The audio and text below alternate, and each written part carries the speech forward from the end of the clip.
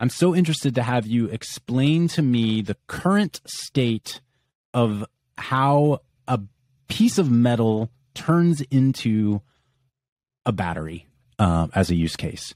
So maybe walk us through, we all hear, the supply chains for metals are complicated and carbon intensive and this, that, and the other. And I think, fraught politically, from a geopolitics perspective. I think we all inherently or intuitively know that, but walk us through the specifics of that.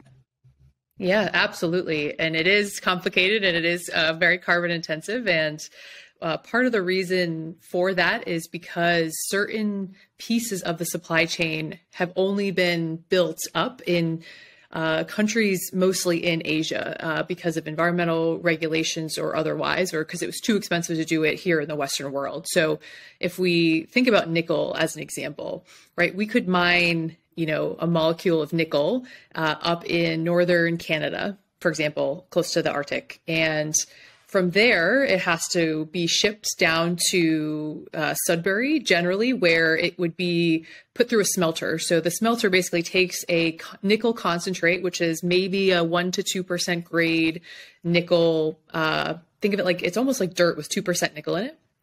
It would then go into a smelter or pyrometallurgy, where they use very high temperatures and pressures to pull out this intermediate grade nickel, which is nickel matte typically. The nickel matte in Sudbury, Canada would then have to be shipped over into Europe to be sort of the final finishing stages to bring it up to a class 1 nickel where it's 99.99% nickel. So then it's actually like the nickel that you think of that you could see traded on, say, the London Metal Exchange.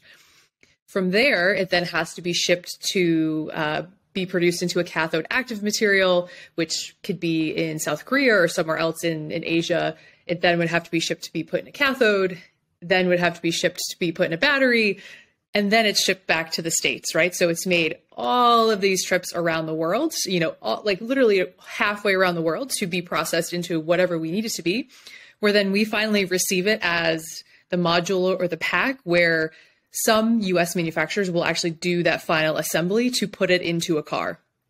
And so, again, one of the main reasons why this model still exists today is because the Western world, and I think of North America and the EU when I say that, is we've never invested in the infrastructure to chemically refine these materials into the high grade metal or the CAM material or the cathode that we need to put into manufacturing itself. And so that's what we're now trying to pull back, is so that we do not have to ship the beautiful nickel that we mined in Canada, or, we have one nickel operating mine here in the States, all face the same problem. And it's not just nickel, it's copper, it's cobalt, it's the rare earth metals, all of these critical minerals that are the true building blocks for the clean energy economy all face the same issue, that they have to be transported around several times before they're valuable in, going back into the manufacturing stream.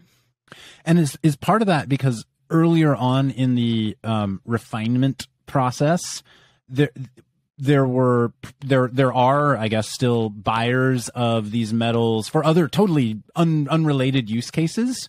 Nickel is used in a number of applications beyond just lithium-ion batteries, obviously. And so were these supply chains really actually truly optimized for those use cases? And then now the kind of hyper refinement that's required to actually work in a battery has been sort of bolted on top. Am I correct in understanding that?